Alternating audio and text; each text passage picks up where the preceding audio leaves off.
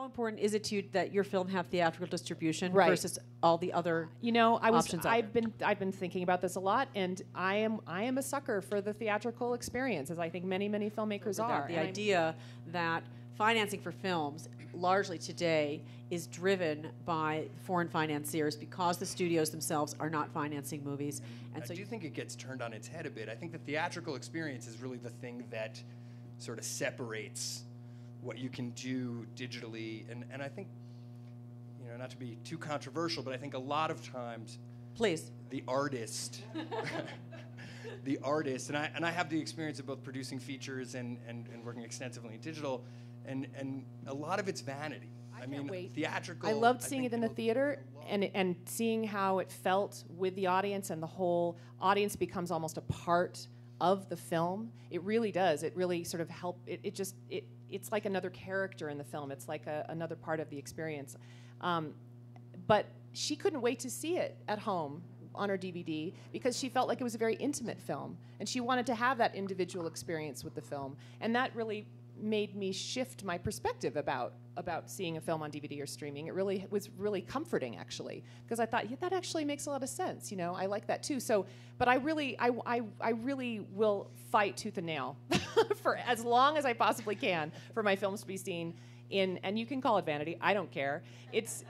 I just know in my heart that it's a completely different film when you see it with an audience than when you see it by yourself. But I mean, Humpty. watching a film home alone feels to me much more like reading a book than it does like going to the movies. So I get confused a little bit by that, that connection to an even older medium.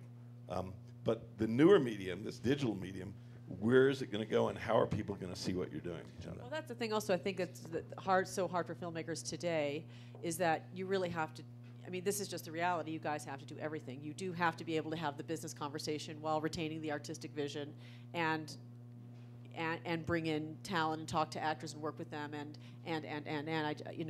but that is the reality, and I'm sure that's what they're teaching at UCLA, that you need to do basically everything, and you need to blog, and you need to do a video diary, and you better line it up, and you better be tweeting, that's... Still make a good movie. And by the way, it better not suck. All devices, and I created a new model, which is called the RPM model, royalty pool minutes, and basically we're just tracking all the minutes watched of a film, whether you watch the whole thing or you watch 1 minute, and we're paying the filmmakers by the minute, based on a subscription model. So we're kind of like the Netflix of independent film, but we pay the filmmakers by the minute, and there's no one else in between. Despite the fact that there are a lot of serious people trying to get this information on movies where they've invested or raised money for tons of money, it's extremely difficult to get it. So a transparency model, I think, over time will be extremely well received. We actually have a dashboard that the filmmaker can see how many minutes are viewed live, like watching a stock. Distributors for 20 years for $100,000, and they get the benefit of it, then the answer is no. But if you're recreating the business model to allow for this kind of transparency and mobility of funds, then I think it has a great future to people who have library value. Because one of the issues on independent films currently is how do you get to the library value of the movie? And so, when we talk about things like whether it's the theatrical distribution of film or all these things, I really come at it from the perspective of, one, never judge your audience in terms of how they want to consume things, right? And so what we see is, 40% of them are consuming on mobile. We see how this younger audience is engaging in storytelling told through video, and how they're becoming video creators themselves. And so everything I think about up here is kind of skewed by what is it going to be like in 10 years, not necessarily what is it like at this moment. And so what I know is that people aren't going to the movie theaters as much, certainly not the young people.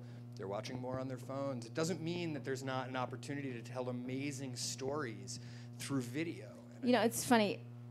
I feel so shallow when I say this, but I just want filmmakers to make the bigger, the dough, the money. I think that it's really important that filmmakers, we reverse the flow. You can clap for that, by the way, because that's like... Because then we can go out and make more movies.